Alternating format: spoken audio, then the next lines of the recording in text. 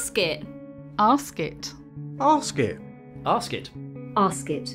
Welcome to the Ask It podcast. The Ask It podcast encourages talking about talking, facilitates your own inner wisdom, and rather than providing answers, considers good questions. So welcome, wise ones. Today we welcome Dr Lucy Johnstone, who is a clinical psychologist, speaker and trainer. And today we're asking the question, do we really need a diagnostic model of distress? So welcome, Lucy. Thank you for being here. Thank you for inviting me. So could you just tell us a little bit about your background, what led you to this point, and how you came to be doing all this research and getting this framework together? Okay, so I'm a clinical psychologist, as you said. I've worked for many years in adult mental health settings, along with some academic posts and training posts. So I have a very long-standing interest in what we now refer to as mental health. And I also have a very long-standing kind of critical perspective on the ways we're encouraged to understand emotional distress on the diagnostic model. So it's been a theme of my career really to criticise some of the unhelpful aspects of the approaches we do have and try and develop alternatives and put them into practice in clinical work and develop training on them and write on them and so on. And we're going to talk about some of those ideas, I think. And we're also going to talk about the Power Threat Meaning Framework, which is a jointly produced project, which is in some ways a culmination of all the work that I and my co-authors have done to date. So I'll put some links at the bottom. But, yep.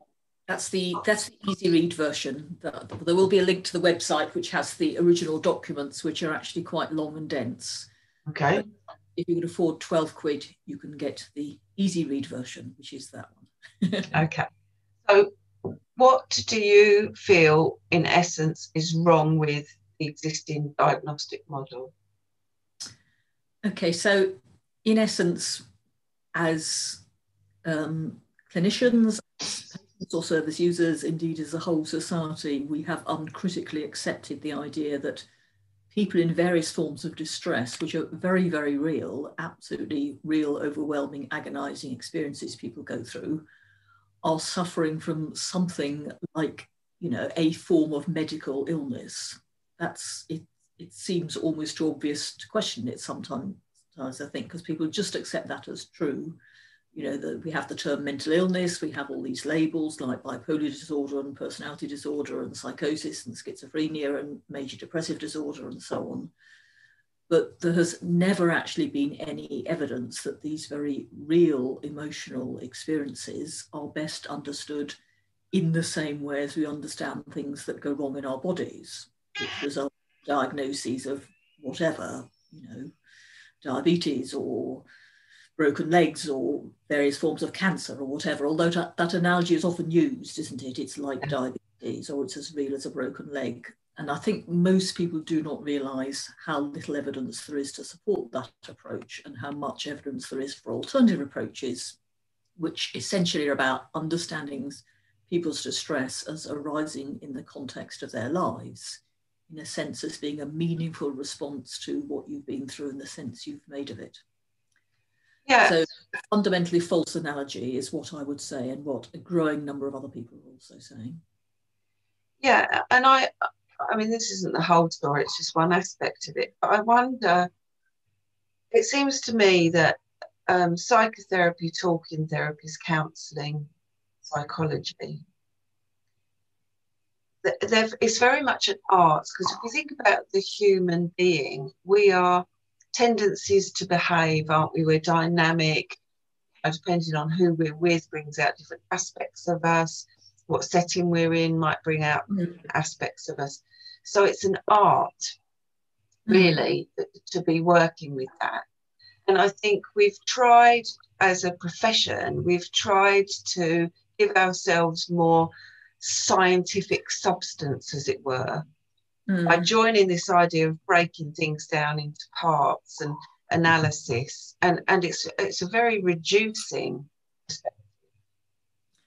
Well, I agree with that. I agree with that. I mean, you're a therapist. I'm spent a lot of my time working as a therapist, and it's, you know, any branch of life can draw on scientific findings, but actually it's far more art than science. And it's about relationships, it's about intuition, it's about empathy, and it's about being in the room as a human being with another human being. And I think my own profession, you know, my own discipline of psychology has been very guilty of trying to turn psychology into a science in ways which haven't really been helpful and don't really fit the subject matter, which, as I say, it's not to say we ignore evidence and there's no purpose in adopting that perspective sometimes, but that doesn't fundamentally suit the nature of the phenomena we're dealing with, in my view. Yeah, and one of the earliest things I was taught in my training was to allow yourself to be fascinated by the story of the other, by the narrative of the other. Yeah. And literally seeing the world through their eyes. And yeah. I think that really gets lost in the diagnostic model.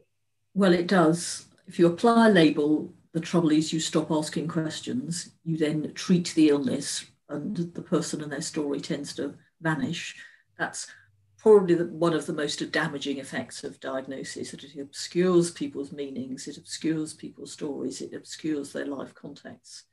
And very, very simply, what I've argued for throughout my career, and so have a number of other people, is that instead of diagnostic understandings, we need understandings that are based on stories and narratives. Actually, that's what we need to do in order to understand people in their contexts and help to find ways forward which actually are healing, rather than, as so often happens, people getting trapped in a kind of mental patient, mental illness, psychiatric system role, which can, in many cases, last a lifetime. You know, it's not uncommon to find people who've been coming in and out of services for 20, 30, 40, 50 years. You know, there has to be something badly wrong if that's often what's happening. So how did you begin to move from seeing the holes, if you like, seeing what you felt wasn't working, to move into an idea of, okay, what might be a different way to be looking at this? Well, I think I've always seen it like that. I mean, I've done quite a few podcasts by now. So one of the things I quite often say is, well, I started reading psychology and psychotherapy books at a very unhealthily early age, like about 12. So, I mean, my worldview was always, you know, people suffer for reasons, and that includes the kinds of suffering we call mental illness. So I've never bought that model at all. And I went into clinical psychology training partly because I was really interested in challenging the mental illness model and, you know, thinking about alternatives. But I guess one of my initial areas of interest was this idea of formulation, which is a common idea in psychology, which is a particular way of constructing a story. So spent quite a lot of my career kind of developing formulation as an idea, as a way of practicing. And, you know, there are a number of other people doing the same, of course, and I invent this term, but actually in recent years, it's become a very popular, widespread notion, such that a number of professions are saying they do formulation too. Sometimes that's accurate, sometimes it isn't. And I think all professions should be starting from that perspective. At the moment, it is clinical psychologists who are mostly talking about formulation practice. It's thoroughly embedded in our training. I used to be head of a clinical psychology training course. So, you know, it is the absolute heart and core of clinical psychologist training. And, you know, I'm pleased to see that this idea is, you know, taking hold elsewhere as well. So it's a relatively common term to hear in services. And from my travels around the world, it seems to me that this is virtually the only phenomenon. You know, you don't hear people talking the same way in any other country that I've come across. And we're actually seen in the UK as being quite pioneers in this sense. Now, formulation isn't the only way of looking at people's stories. In a very general sense, all therapy, as you've just said, is about looking at people's stories. but it's a way of sort of formalising that, structuring that in a way that I think does have some particular advantages within mental health services. Yeah, so in my very slightly different world of counselling and psychotherapy, I think traditionally it was really just the CBT therapists that did a structured kind of formulation. And you don't, I have lots of students that come to me on placements from different trainings, and you don't really hear them talk about formulation. I mean, obviously, as you said, we all do it naturally by doing an assessment. But it was really only CBT that was really doing a formulation, structured formulation. So for those people that aren't so familiar with doing that in a structured way, can you just give a very brief overview of what you mean by that? Okay, I'll also put a link to my co-edited book on formulation in psychology and psychotherapy in case anyone's interested. So you're right, there's a strong tradition of formulation in CBT, and the way I think about formulation is in a more generic sense, which would include some CBT perspectives, but would be wider than that. So it seems to me that actually to do decent work with most of the clients we see, we need to have nearly always a broader perspective than a single model one. So I'm kind of in favour of an integrative approach to formulation. If I had to put a label on it, I would say a trauma-informed one. But in essence, what a formulation is it looks a bit like a few paragraphs, or if it's a CBT formulation, it often looks like a diagram. And it's based on two forms of evidence. One is what the professional knows from the research, from their clinical experience and so on. The other equally important source of evidence is what the client brings to the room about what happened to them and the sense they made of it and how it's affected them. And you can put these two things together into a kind of very personal narrative, or in a way it's a kind of a very personal hypothesis. I usually use the word best guess. It's our joint best guess, our joint hypothesis. You want to make it sound more important about the reasons, for, the possible reasons for your distress. And if this is at least accurate to some extent, it should help us to think about the best way forward. So the main purpose is there's a number of purposes, one of which is to kind of make sure we're on the same page and to build a sense of trust and shared understanding between client and therapist and so on. But in some ways, the main purpose is to think, well, if this is more or less accurate, what would help us, what would help you to move forward? And like any hypothesis, you would revisit it. You'd think, well, we've got so far, we seem to have got a bit stuck, perhaps we need to revisit the formulation and so on.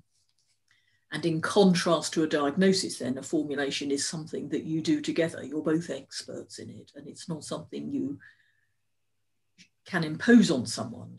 It's something that you both contribute to, both take responsibility for. It's not set in stone. It's always evolving. So it's collaborative, rather than this kind of power imbalance of, well, you're there, I'm going to analyse you, diagnose you, and tell you what's wrong. It's much more co-created and collaborative. If it's done well, yes. I wouldn't like to say that no one ever does it badly and that no one ever comes in with their own ideas and tries to impose it on someone else. But if it's done well, yes, if it's done as it should be. Yeah. So what do we mean when we talk about a trauma-informed model?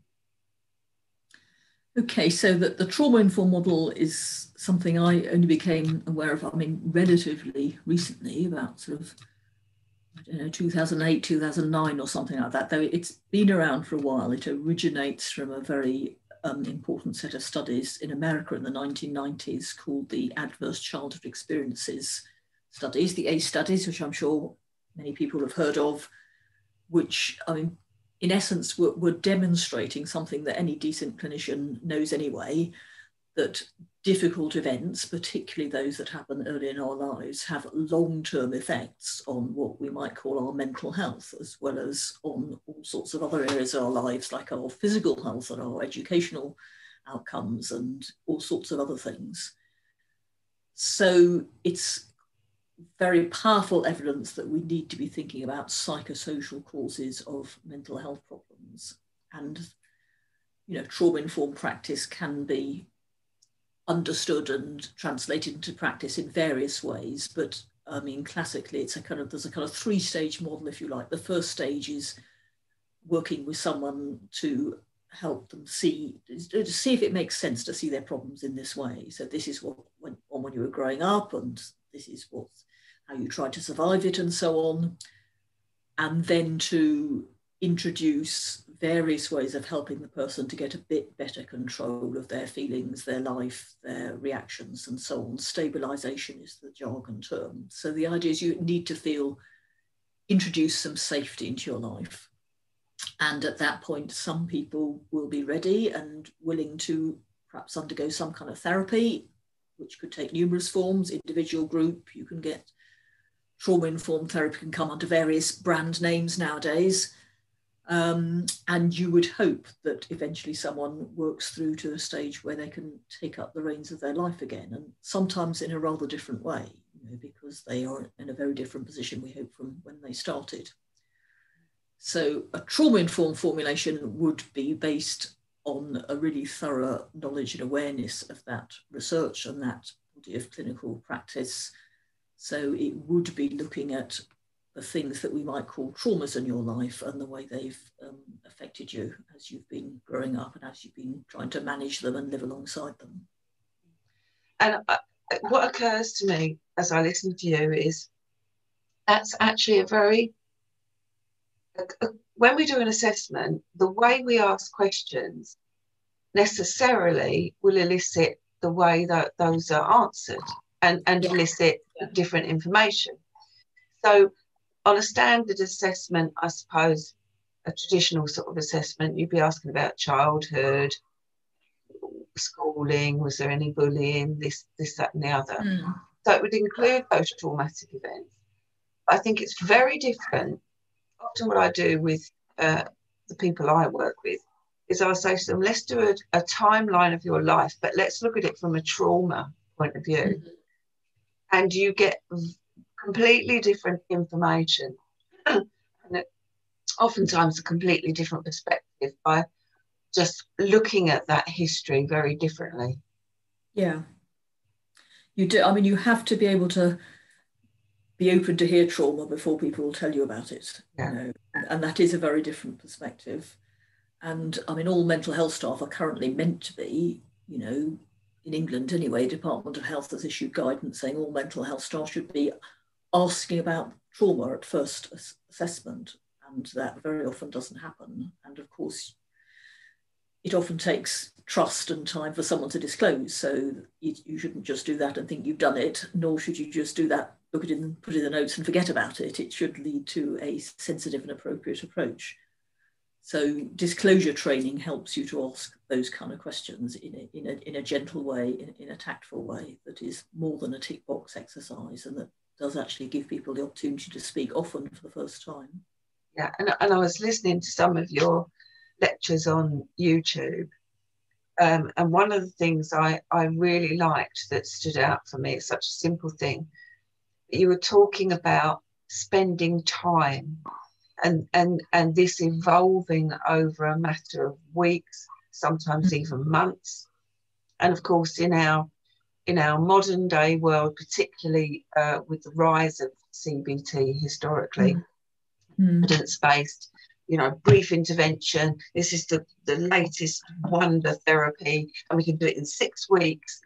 And you can't work with trauma in 6 weeks, because for one thing, the patient might take ages and ages and ages to even reveal something, because it's so deeply painful. It doesn't make sense at all. I mean, it's kind of like assembly line therapy, isn't it? Yeah. Medical model psychology, I call it. And it's, it is the basis on which services like IAPT have been set up. And I think IAPT has some good things to offer, but I was reading a long thread on the UK Clinical Psychology Facebook group only last night about people's immense frustration at only being, commissioned to offer 6 to 8 sessions, and some services actually saying, if someone discloses historical abuse, then we say you're not suitable for IAPT, and so they're sent away again. I mean, what does IAPT think people are coming along distressed about? There's very few people who haven't had difficult events in their lives which to them more traumatic and problematic, and that's why they're distressed. So, I have criticisms of psychiatry, but I have plenty of criticisms of psychology as well, and that kind of narrow psychological approach, which fits with what we were talking about earlier. It fits with the desire to be seen as a science and to be evidence-based in what I would say is a very narrow way, and that's the end result. Yeah. And in a way, there's a double-edged sword to brief intervention in that way, because, you know, it is very dangerous and unethical, maybe, to open up a deeply traumatic experience when you know you've got to end in 6 to 8 sessions. But then, as you say, that's all fair, well and good, but what you're not referring them on to anything. They're just dropping into a hole most of the time. So yeah, I know. I mean, it's horrible. This was the discussion was going on in the thread.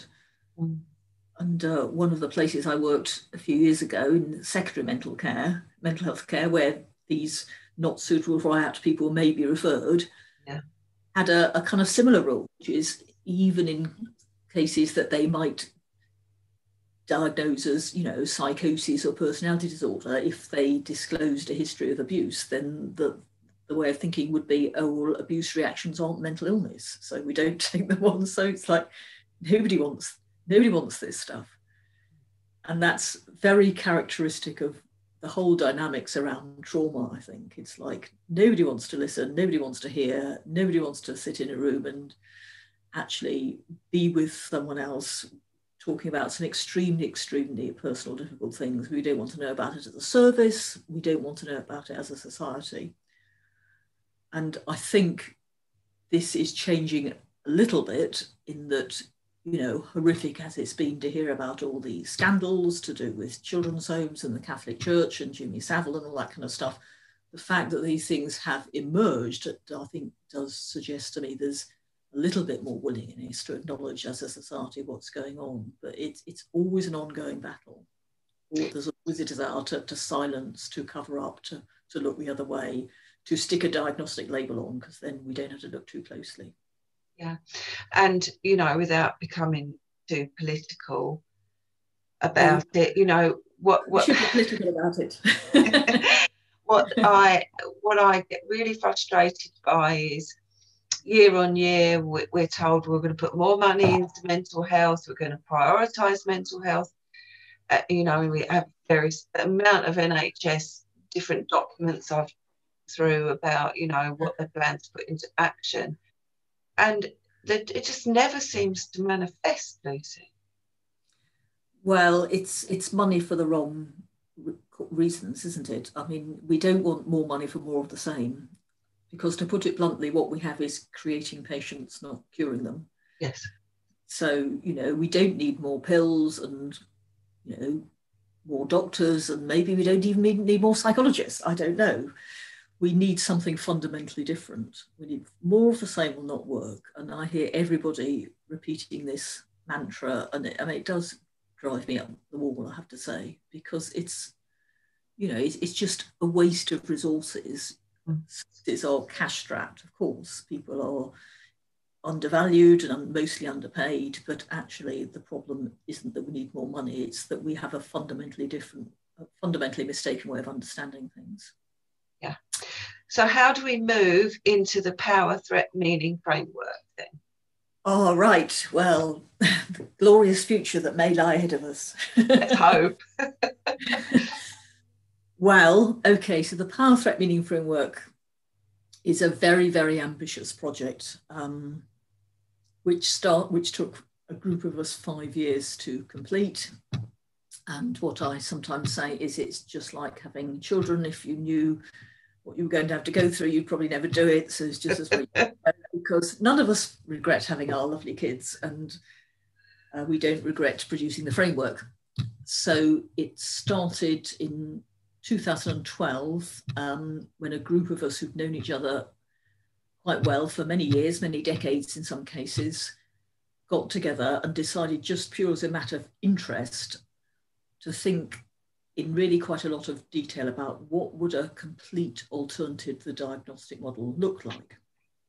So this is I and Mary Boyle as psychologists. We're the lead authors, and the other authors are psychologists and two survivors, Jackie Dillon and Eleanor Longdon, who, from our collective clinical research, personal and survivor experience, we've all, spent our lives saying the diagnostic model doesn't work and we need alternatives, and thinking about and practicing and researching and trying to produce alternatives.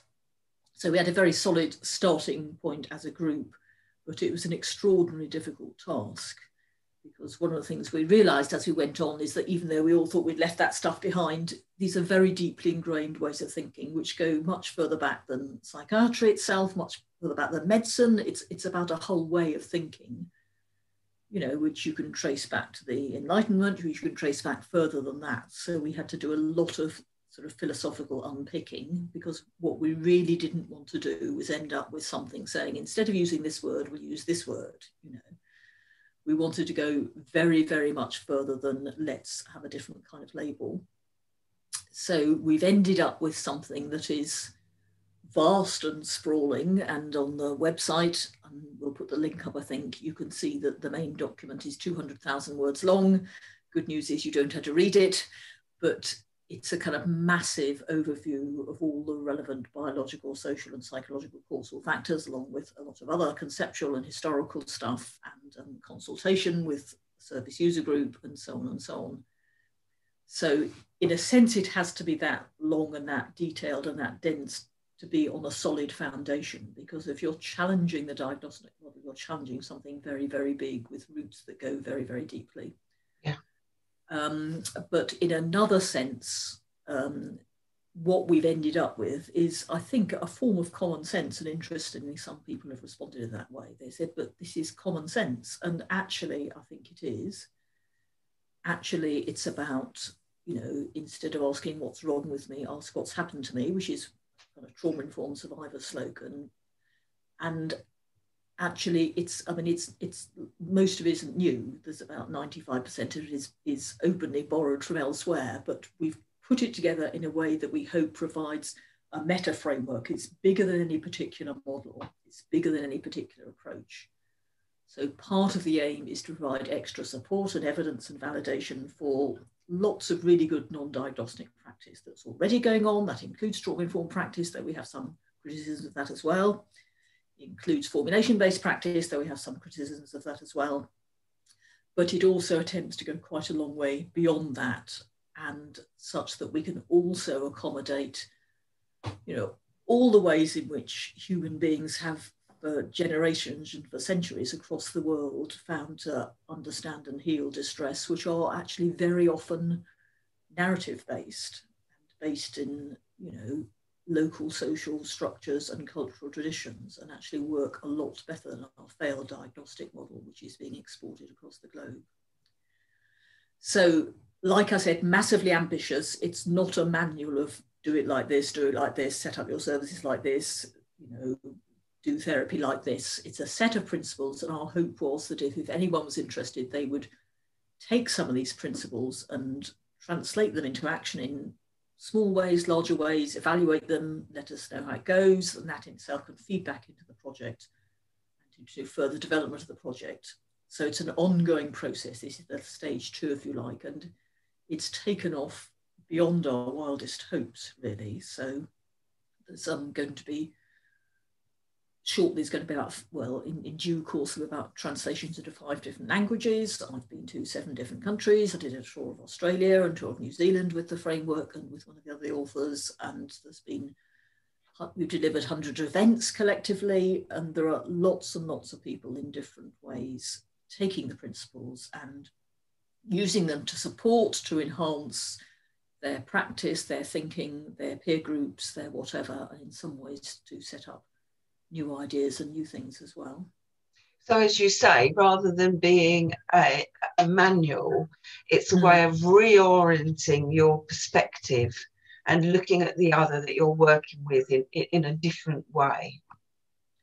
It is that, yes, it's a whole different worldview, but it's very much bigger than therapy. I mean, there are implications of therapy, but it's also about, because diagnosis is so deeply embedded in our everyday lives, it's also about tentatively, these are just suggestions, thinking about how could we commission and deliver and arrange our services in non-diagnostic ways. Yeah. How can we arrange for people to have access to welfare benefits without using diagnosis? How can we carry out research without using diagnosis as a starting point? It's all that kind of stuff as well. And thank you for correcting me there, because what I liked about the book was that it's accessible to anybody. It's not just for clinicians. Anybody can pick this up and use it. It's so useful just to the individual.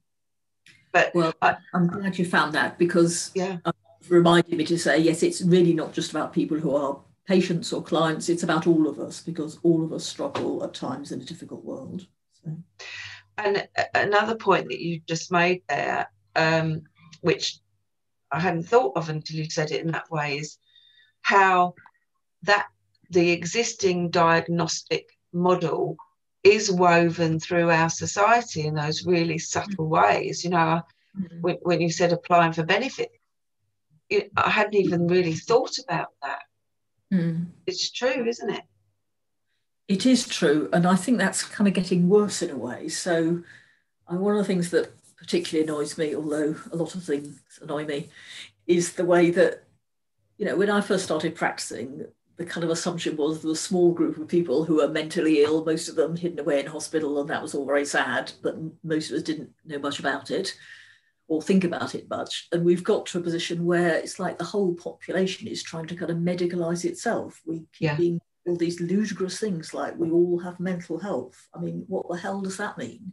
Yeah. It means absolutely nothing. It means we're all human beings and we all have difficult times. But putting it under a mental health umbrella is just so damaging, because then we start talking about, pills and therapy, which can be useful at times, but it's like we get miles away from ordinary human solutions and from looking at real root causes. Because if we've all got mental health at the moment, whatever that means, then something's going badly wrong, isn't it? And it's the things that are going badly wrong that actually we need to look at.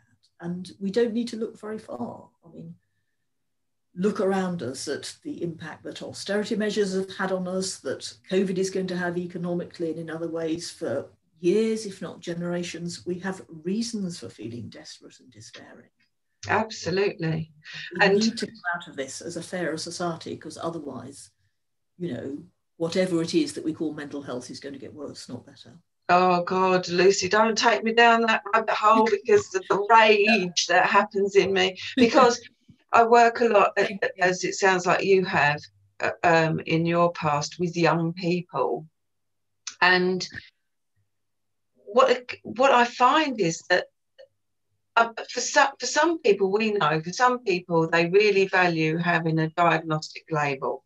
You and I might think that's misguided, but they do, and we have to respect that.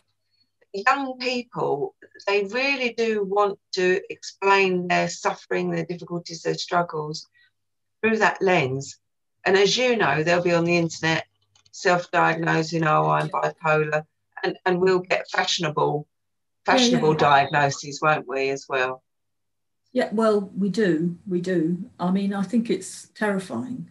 And I actually think they're being brainwashed, because this stuff is not only everywhere in the media, but school educational programs are being disseminated, which actually encourage people to self-diagnose and teachers to look for symptoms of mental illness. Yeah. Well, I do. I give training to professionals and a lot of teachers and lecturers about, how to recognise struggles and difficulties around their students. So, you could say I'm part of that world in a way. And I feel sorry for teachers, because I've got to have so many hats on these days. Yeah. I mean, I feel sorry for them. They've got an impossible job. And identifying struggles and difficulties, great. But then redefining these as mental health problems, really not so good. So one of the things that the framework is particularly interested is, and this is one of the ways in which it goes beyond trauma-informed practice as such, is thinking about, it's called power threat meaning framework, because power, in our view, comes first and foremost. An awareness of the many forms of power and the way they impact on people is missing by definition from diagnostic understandings, also missing from many psychological and psychotherapeutic understandings. But power also includes what we've called ideological power, which is the more subtle pressures, expectations, social norms, very often driven by socioeconomic interests, very often not in the interests of the individual. This is what has given us austerity and Brexit and 100,000 deaths from COVID at one level. So for many young people who might rightly say, you know, I've got a loving family, I'm getting a good education, you know, why am I feeling so crap? It must be because I've got this thing that everybody else says they've got, called bipolar disorder or whatever. Actually, an analysis in terms of ideological power would make much more sense. You don't have to have had an identifiable trauma, and many people haven't. But look at the pressures our young people are under. You know, you work with young people. I have 2 young people. I mean, the pressures are horrendous, aren't they? They're pressures on education, their worries about their future, their pressures on their families, you know, their pressures via social media, their pressures to look, you know, behave, have a certain lifestyle. You know, who wouldn't be feeling absolutely desperate and comparing themselves to all and feeling they were failing and feeling awful about themselves? And it really is no kind of answer to the pseudo explanation of a kind of, it's because I'm bipolar or it's because I've got depression. And I want to go back to the word power, because in some ways that's a very loaded word, and I'm glad you kind of began to expand on that, because, you know, I don't think a lot of people understand what we mean when we talk about power. You know, we think about that quite negatively, maybe, of someone having power over us or someone being big and strong and then we're really small and weak. So, you know, I'm glad, as I said, that you began to expand on that, because I think that that's really not understood in its wider context. No. Well, necessarily in a way in the framework, we've focused more on the negative aspects of power because that's what tends to be at the root of distress. Yeah. Obviously, power itself is neutral, and obviously power can be helpful, and people like us are trying to use the power we have gained through our training and experience positively and protectively as our teachers, as our parents. But if we think about the role of ideological power, it's very much in some people's interests and maybe interests of societies as a whole to conceal from ourselves the impact that power is having very negatively on us in many ways, to tell us, you know, we ought to be happy and we ought to feel like this and we ought to be able to achieve this and so on, so that we end up blaming ourselves, and so that the more subtle and insidious forms of power are not obvious to us. And from the framework point of view, imposition of a psychiatric diagnosis is one of the prime examples of ideological power, because the diagnostic model does not have evidence to support it. It never has had evidence. It is backed up by a great many powerful interests, not least the drug companies, but also professions and many other sources that benefit from the ability to label people and to some extent disconnect their distress from the circumstances of their lives. And it paves the way for further abuses of power. You know, take these drugs or else it makes you take them. You know, agree with your diagnosis, otherwise we'll give you a worse one. And that's how people end up as long-term patients. So, I mean, at one level, I agree with you when you say, well, young people and anyone can define themselves if they like. They can call themselves bipolar if they like. They can call themselves whatever they like. So we're not about stripping labels off people, and indeed labels are needed for some purposes in our diagnostic-based society. But at another level, should we ever be telling people this? Well, actually, in the framework, we don't think so. We've got a sentence about, is it scientifically, professionally, or ethically justifiable to tell people they have these mental illnesses as though it were fact, because it's not a fact. And as professionals, whatever people want to take from what we say or what they read, we should not be telling them that. We should not be telling them that. Well, also, lots of thoughts firing off in my head, but I think, as you said in one of your presentations, it creates this kind of circular argument. You know, why am I feeling like that? Oh, well, because you're bipolar or whatever. And, well, how do you know I'm bipolar? Well, because you're feeling like that. Exactly. You know, and exactly. As you know, with one of your colleagues, John Hendon, we've set up a campaign against the overprescribing of psychotropic meds. And as a side shoot of that, we've been getting people's personal stories. And I will preface this by saying, yes, these are from the extreme end. But, you know, one of the sinister things that's kind of emerging is when people get trapped in the system, and because they're being given a diagnosis of psychosis or whatever, then nothing that they say is taken seriously at all. Yeah.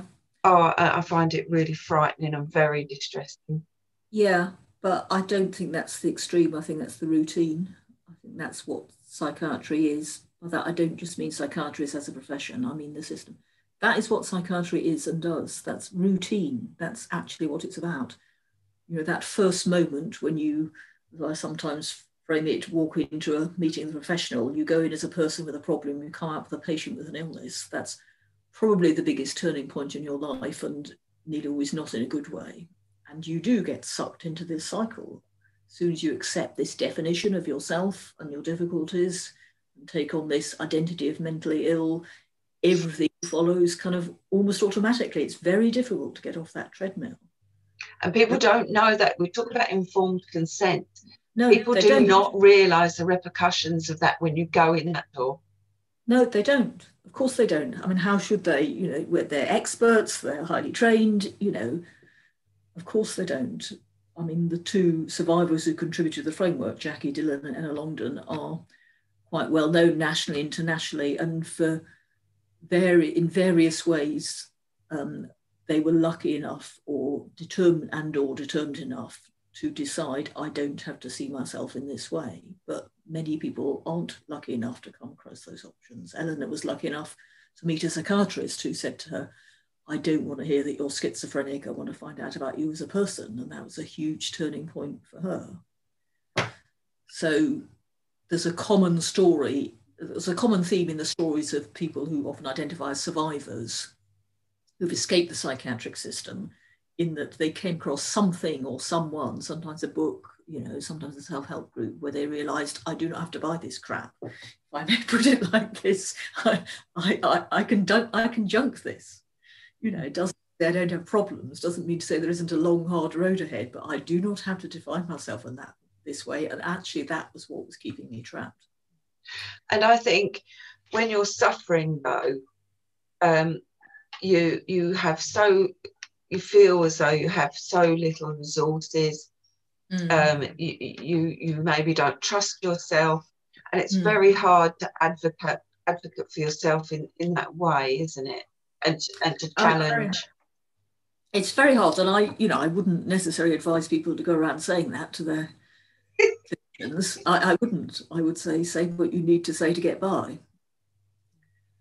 You know, so, and I better add, because, you know, I get a lot of, you know, backlash on social media, etc. I'm really not saying that nobody finds mental health services helpful, that you can't see yourself in a diagnostic way if that's helpful to you. But for many people, it isn't helpful, and for virtually nobody is it a choice. And at the very, very, very least, it ought to be a choice. Yeah. And we bandy this idea of informed consent about, and actually that really isn't addressed. There's no such thing. There's virtually no such thing in relation to drugs, in relation to psychiatric interventions in general. Yeah. So there was one other aspect of reading your book that I wanted to pick up on, which is the idea of culture. Because it's kind of, again, it's something we hear all the time. It's in our training, you know, respect other cultures and cultural differences. And yet, this whole diagnostic model really doesn't take into account at all any other cultural world view, does it? That's a very interesting point. It's true. We all want to be culturally sensitive, and at the same time, what happens when it comes to diagnosis? It's like, here's our special Western scientific knowledge, and we're going to export it to you and persuade you it's the right thing. So that is a very interesting paradox. And I think the global mental health movement, the movement for global mental health, is one of the bigger scandals of our age, because it is involved in exactly that. And I'm sure, I'm not saying nothing good comes out of it, and I think some of it's very well motivated, but it is about exporting our catastrophically failed model, diagnostic model, that doesn't even work in the westernized settings in which it was developed, across the globe, to replace, often in the very simplistic forms, all sorts of, culturally appropriate forms of expressing and healing distress, which at the very least are going to be no worse than ours, and often very, very much more helpful.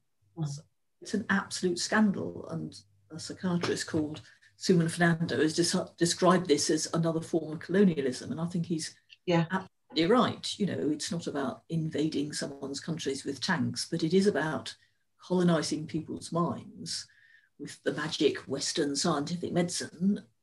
Western scientific medicine has an awful lot to offer, but it's not medicine in psychiatry, and it has nothing to offer to cultures that are lucky enough to escape it, and very little to offer to our own culture.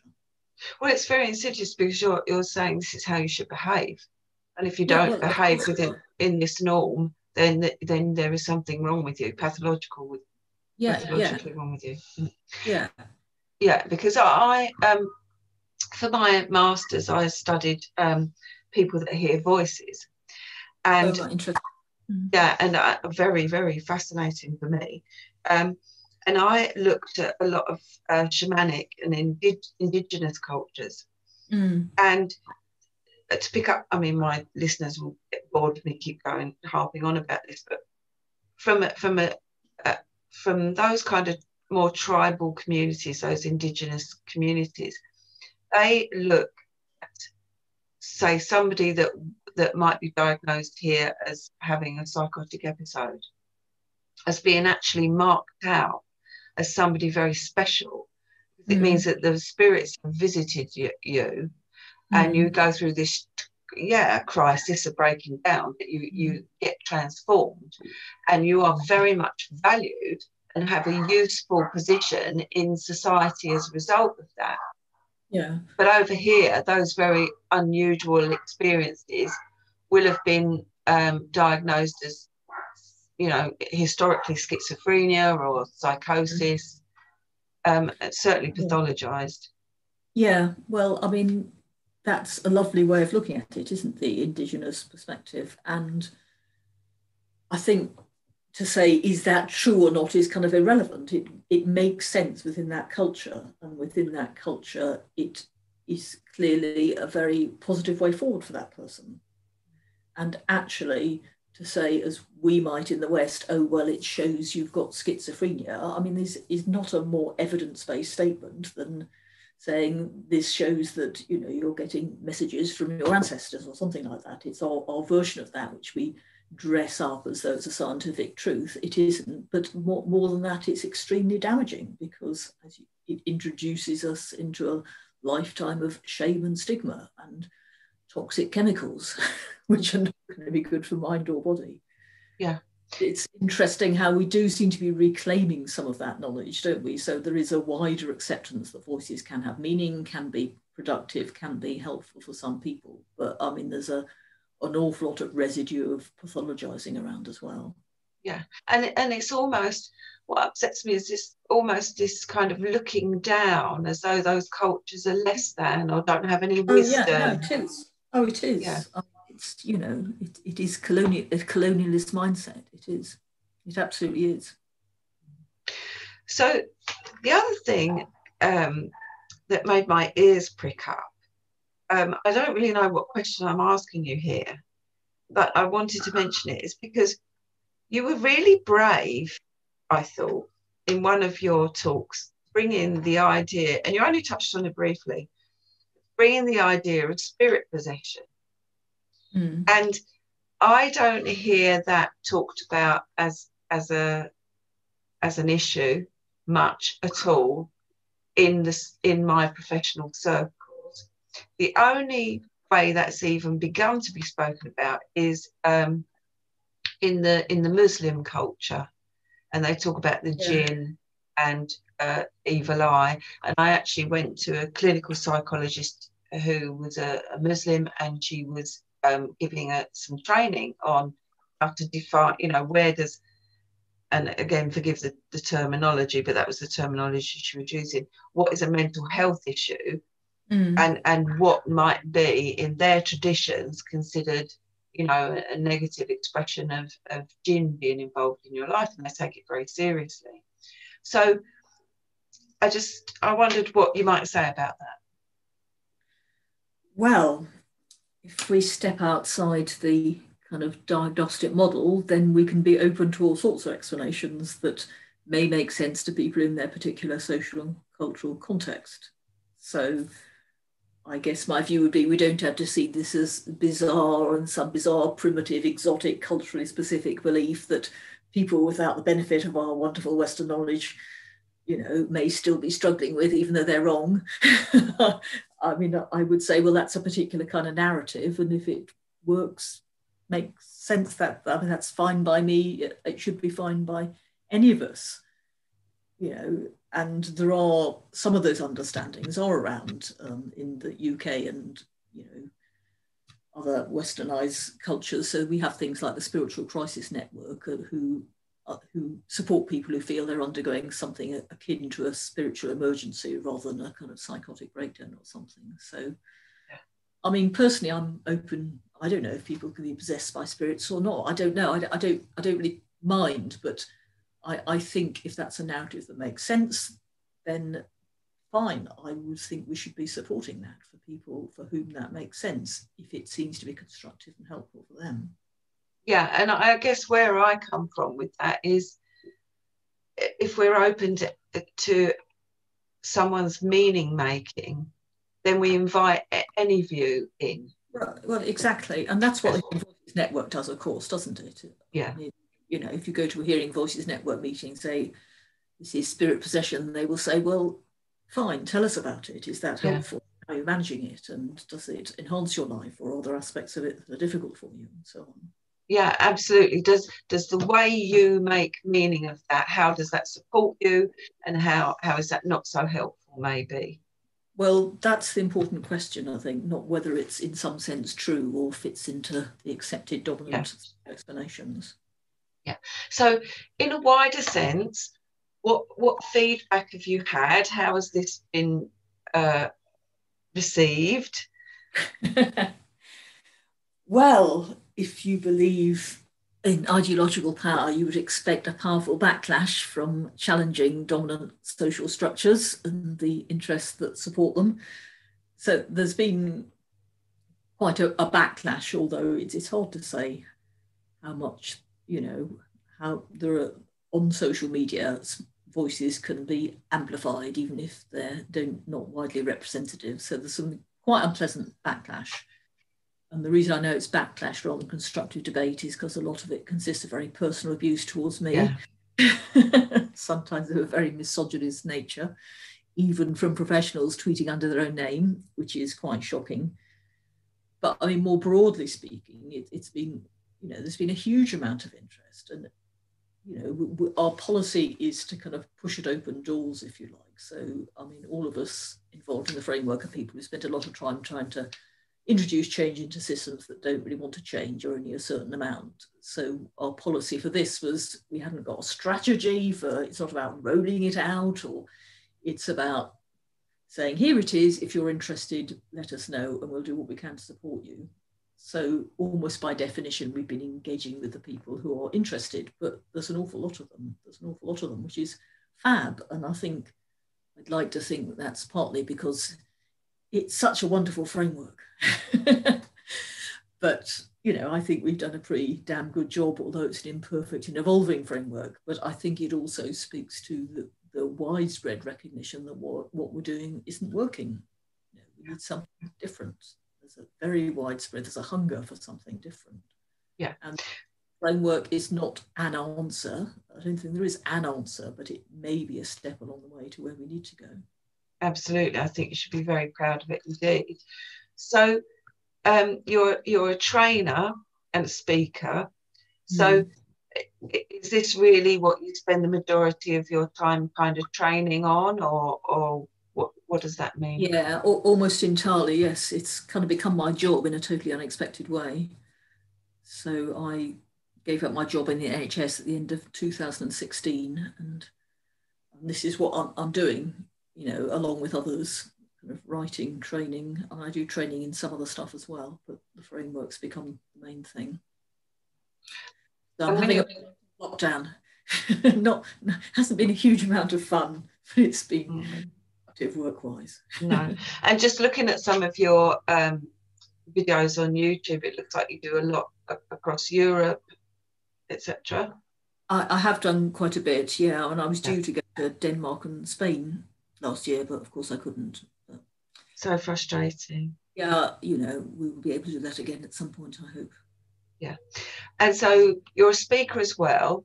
So tell me about your audience. Who's there? Is it very diverse, or is it just professionals, or what? Well, it's whoever asks me, really. So I've done one or two quite big open events, for 400 people in Dublin, for example. I've done quite a lot of events for professionals, although I always like to have a mixed audience if possible, with service users as well. I've done some much smaller things. I've done quite a few podcasts. I mean, I just wait to see who's going to ask. I've done some more specific training events for particular services or organisations about how they might, look at their organisations and services a bit differently. So, what's your message? What's the one thing that you want people to take away from listening to this? You mean this podcast today? Yes. Be very sceptical about the diagnostic model. Find out a bit more about the pros and cons and the alternatives, because these are important issues, and make up your own mind, but actually these are important issues that affect all of us, and they're going to become more important, not less important. And any of us as professionals, as family members, as friends, are going to come across people who touch the mental health world in some way. So it is something we all need to do some thinking about. So if people want to experience some of your training, or contact you, or find out a bit more about you, Lucy, what's the best way for them to contact you? Well, I'm on LinkedIn, and I'm on Twitter @ClinPsychLucy. I'll send you these links, or I have a work email address, and I'll send you that, so you can put that up as well. Great, yeah. And I mean, when I was just doing a bit of research for this podcast, I went on Google Scholar, and there's plenty on there, papers that you've written, books that you've contributed to. So that was a mine of information in itself. So thank you very, very much for giving your time today to talk to us. Not at all, it's a pleasure. Yeah, and I wish you well, and absolutely keep up the good work. Thank you. It's very much needed. Thank you. Hi everyone, if you like asking questions like me, please like and subscribe. Thank you.